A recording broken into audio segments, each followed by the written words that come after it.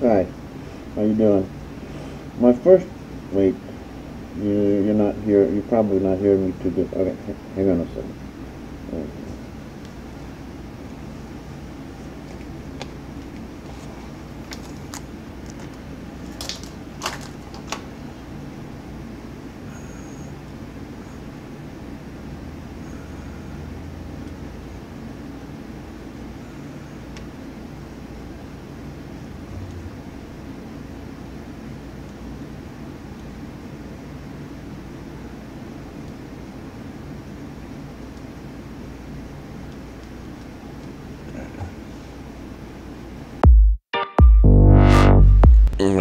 Okay, can you hear me? Can you hear me?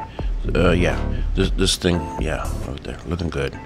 This thing that I put in my ears, it records what I'm thinking and the sounds in my head. That's why that funky sounds in there. So anyway, what I wanted to tell you about that mask that I was wearing was that's a CPAP mask that the VA has for me. And the funny thing about that is the first time I had a experience with the VA in San Antonio in 1977 was a bad experience. The second time was so bad that I refused to talk to the VA for the 22 years. By that time, I was in Los Angeles, and I had to go see him. So now, it was 35, 40 years later, I'm wearing this mask. See, the funny thing about it is I'm wearing this mask that the VA gave me. Very nice. They've been nice to me the last 10 years or so.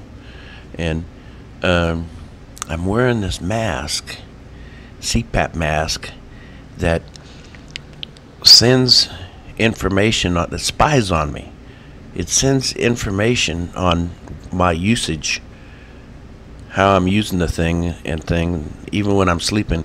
It sends this information like electronic email or whatever, or some kind of Wi-Fi deal, or it sends it to their computers, and they can look and see how I'm using this mask. And that's just, well, maybe you don't see what's funny about that, but the funny thing I think about that is that I'm allowing myself to be spied on in my home by the VA, the place that I refused to talk to for 22 years. Uh, we're hooked up. We're all hooked up.